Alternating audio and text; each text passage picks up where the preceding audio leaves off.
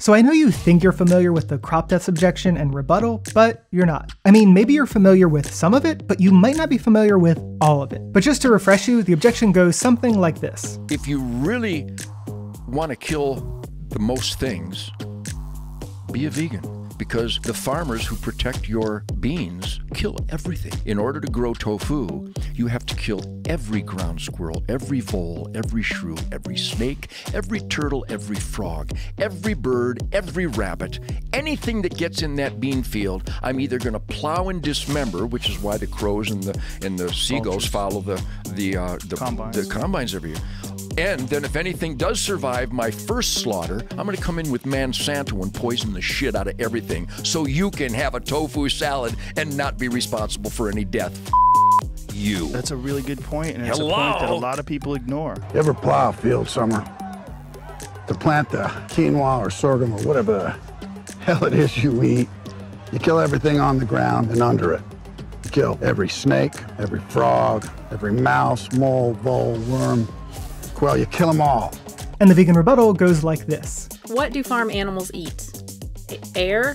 No, they eat plants, and lots of them. So if the people making these claims really care about mice, then they should go vegan. Less harm to both farm and field animals. Veganism actually minimizes the number of crop deaths you're responsible for. The reason for this is that it takes around 10 times more crops to feed the average non-vegan than the average vegan.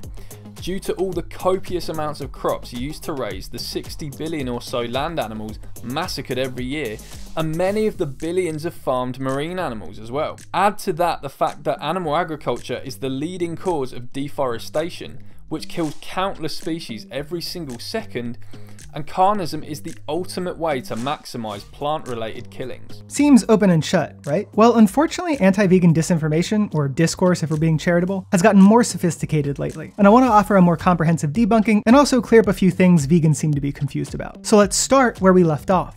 No, they eat plants, and lots of them. The anti-vegan comeback here is that animals eat parts of the crops we can't. In fact, there's a popular infographic from the website Sacred Cow that puts a specific number on this. They say 86% of global livestock feed consists of things humans cannot digest, with nearly half coming from grass. So pause and understand the implication here.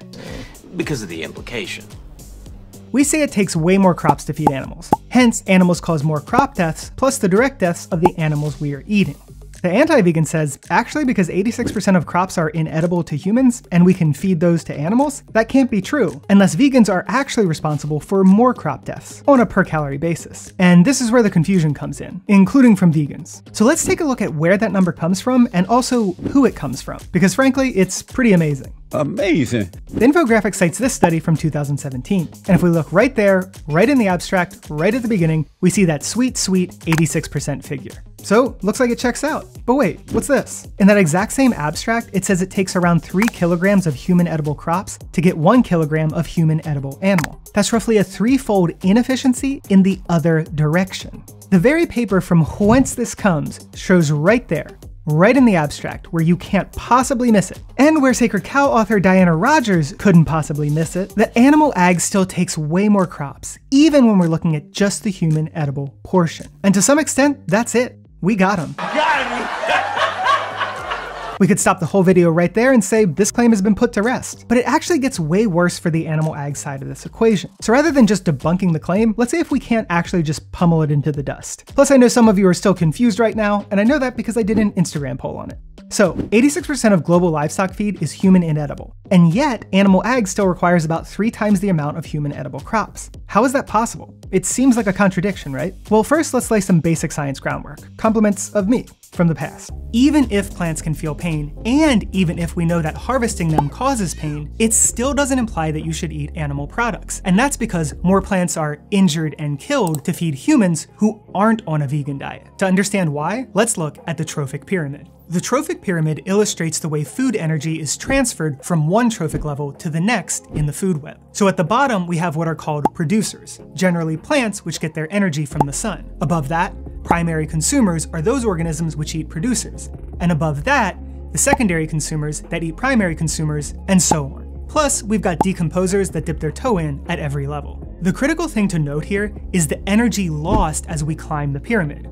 On average, 80 to 90% of the energy or calories are lost as heat on each ascending level. That's because not all the energy an animal consumes is used to build tissue that we can then eat. The animal has to use energy to move, think, digest, and execute many other metabolic activities, and we humans can't eat the movement and thoughts of animals. Those calories have been largely transmuted into unusable heat. And this is just a fundamental principle of thermodynamics. In fact, it's the second law of thermodynamics. According to Lumen learning, none of the energy transfers and transformations in the universe is completely efficient. In every energy transfer, some amount of energy is lost in a form that is unusable. In most cases, this form is heat energy. And just to be clear, the trophic pyramid wasn't something cooked up by a vegan think tank. You can find this in any introductory ecology textbook. And the same can be said of thermodynamics, which is part of virtually any introductory chemistry textbook. Now, the exact numbers in agriculture are admittedly more complicated because of the aforementioned differential in digestion between humans and ruminants. But the general principle of energy loss remains. And I know this all might be getting a little technical, but I promise at the end I'll talk about how I'd actually handle this objection in a real conversation. All right, so now that you're refreshed on trophic levels and thermodynamics, come along with me as I tell you about the most mythical and beautiful of creatures, the efficient cow.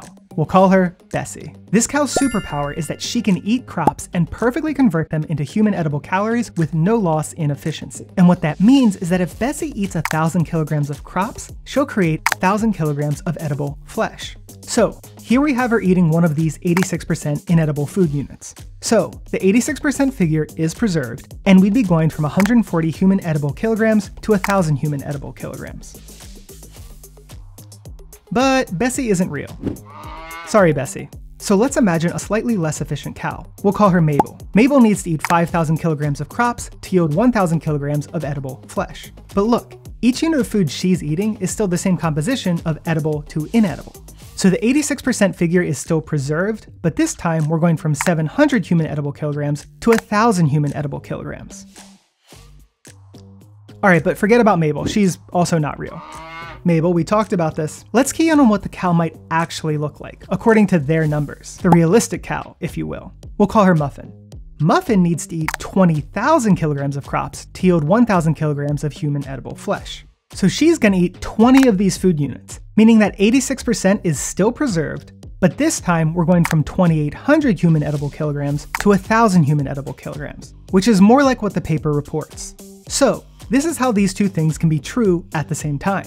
The percent of human edible kilograms, as well as the total amount of kilograms, both matter and affect the final efficiency. In other words, any percent advantage these animals have with respect to eating things we can't is totally overshadowed by the sheer volume of crops they eat. So much so that even with relatively favorable percentages, they still require far more total human edible crops in absolute terms. And if this still isn't making sense, here's a sort of analogy. If I told you 86% of my friends had brown eyes and 14% had green eyes, and you said, wow, you don't have very many green-eyed friends, that would be a hasty conclusion. You don't know if I have 50, 500, or 5,000 friends. So you don't know if I have 7, 70, or 700 green-eyed friends. In other words, both the percent and my total friends affect the total number of green-eyed friends I have. Now it gets a little more complicated than that, so if you're interested, check out the pinned comment where I'll go into a little more detail. But look, maybe the lead author on this study is some sort of crazy vegan extremist, hellbent on getting us all to be lentil-eating hippies. Except she's not. She's this person, with farmed animals in her LinkedIn banner picture. She's the Livestock Development Officer at the FAO, and she's been working there with livestock in her job title for the past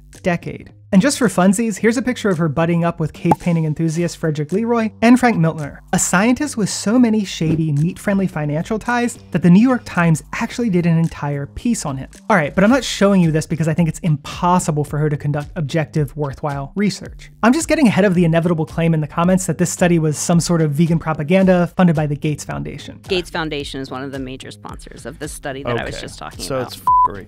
Now, maybe you're saying, well, mass doesn't equal calories. Maybe that 1 kilogram of human edible animal is 3 times as calorie dense as the edible animal feed. So the first thing to note is that the feed is in dry matter. So if we go to Chronometer and search the dry version of the most common crops used to feed animals and that are edible to us, we can get a rough idea of the calorie density of that food. And it seems to roughly be around 15, 16, 1700 calories. But wait, weren't we talking in kilograms? Why does it say 454 grams? Because that's how many grams are in a pound. And I'm going with pounds because I'm from America.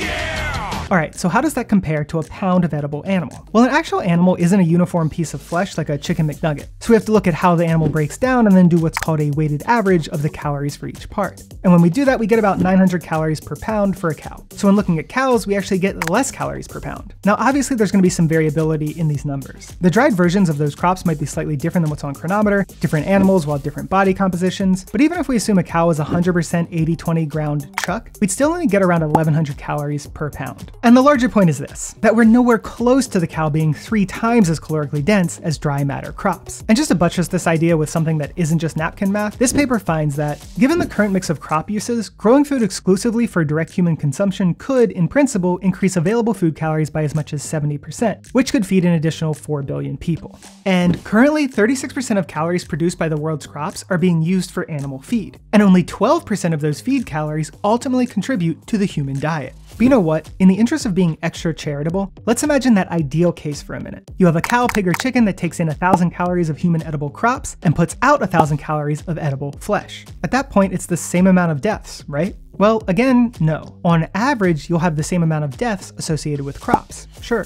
But then you have to tack onto that the death of the actual animal you're eating, plus all the incidental deaths that occur in the rearing of the animal you're eating. Farmed animals often need to be protected from predators and so-called vermin like rats. Farmed animals will also be killing insects, either by stepping on or eating them. Land has to be cleared for the farmed animals, which will also result in incidental deaths. And buildings have to be constructed, which means trees have to be chopped, ore has to be mined, and some excess fossil fuel has to be extracted and burned, all processes which most certainly kill some number of animals. Now maybe you're thinking, hey, why are you focusing so much on just one research paper? Well, there's 2 reasons for that. One, this is the paper from which this objection was popularized by a very not vegan-friendly individual. And 2, the fact that animals convert crops inefficiently is already well established in the field of animal husbandry, where they calculate that inefficiency with measures like residual feed intake, feed efficiency, and feed conversion ratio. Feed conversion ratio basically works like this. If a pig has an FCR of 3, that means it takes 3 kilograms of feed to get 1 kilogram of pig. If a chicken has an FCR of 1, that means it takes 1 kilogram of feed to get 1 kilogram of chicken. So the higher the number, the worse it is from an efficiency standpoint, and the more overall crops you'll need. So let's take a look at some FCR estimates from a bunch of different places, and you tell me how many of them are above 1.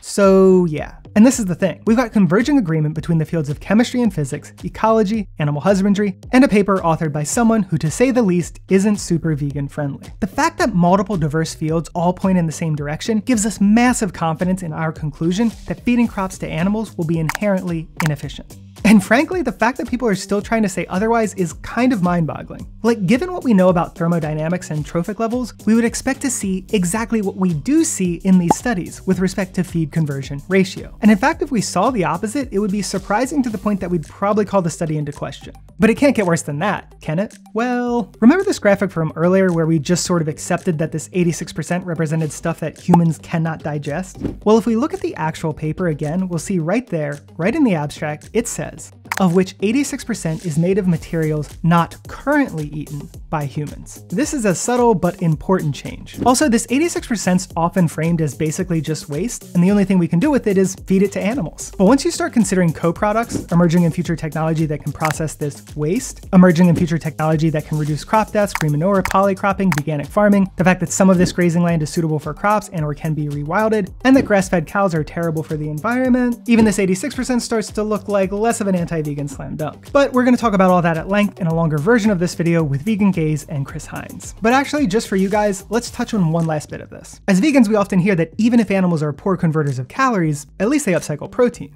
But do they? Well, to answer that, first we have to talk about soy cakes. No, not those kind of cakes. Soy cakes are what's left over after you extract the oil from soybeans. And while most of current soy cakes are fed to livestock, they can be used for human edible foodstuffs like soy flour and soy protein. Not to mention we don't even have to process the soy like this. Soybeans can be processed in various ways to get various end products, even in your own kitchen. And of the two, soy cakes and soy oil, soy cakes are the primary economic driver, and thus considered the main driver of land use, and therefore in competition with human food production. Per the paper's own criteria, bacteria. But the paper didn't factor in soy cakes as inputs for this calculation. And if it had, these numbers would get even worse from both a kilogram and a calorie perspective. But they did include soy cakes in some of the calculations. The only problem is you have to go to the part of the paper no one reads, the methods section. And if we go there and look at this column, we'll see that on average, they don't upcycle protein. On average for ruminants, it's a wash. And for monogastrics, there's about a 4 times inefficiency. And this is the metric where meat is supposed to be king. Now those numbers are of course averaging many different types of animals. But even if we look at the grazed cattle and buffalo in countries like the US and Canada, we still only get 0.9, about an 11% efficiency gain in protein, while being about 4 times less efficient from a total kilogram perspective when looking at boneless meat. But this whole table is going to be explored in more depth in that longer video. Now here's the thing about all this debunking crop deaths rhetoric. It does double duty versus a bunch of other anti-vegan arguments. Vegans use fertilizer on their crops, which kills animals via eutrophication. Cool. Non-vegans are responsible for growing way more crops per capita, and therefore use way more fertilizer. Not to mention the animals also produce feces, which itself causes, you guessed it,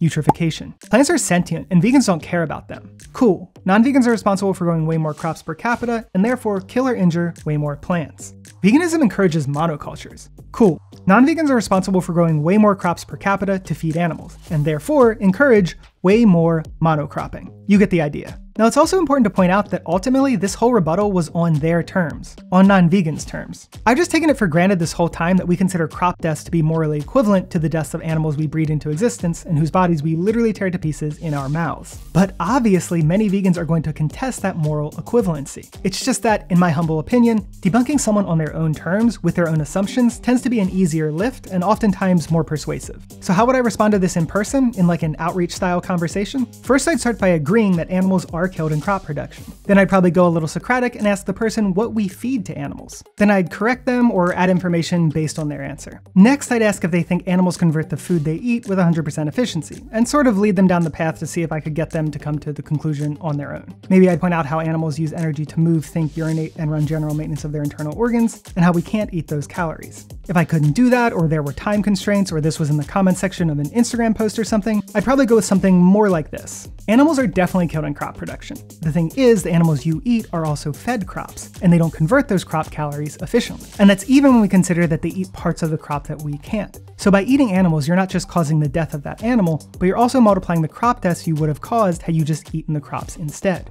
Even if we look at a paper authored by the Livestock Development Officer at the FAO, so not a vegan-friendly source, it concludes that on average there's about a 3 times inefficiency, meaning eating an animal doesn't just kill that animal, but it also takes about 3 times the amount of crops to feed that animal. Meaning any problem that arises in crop production, more land use, more fertilizer, more pesticides, more greenhouse gas emissions, more crop deaths, is tripled when we add animals into that equation. Also, I haven't talked about the 100% grass-fed elephant in the room yet, but it'll be part of the longer video, and maybe also a video I do independently, so stay tuned for that.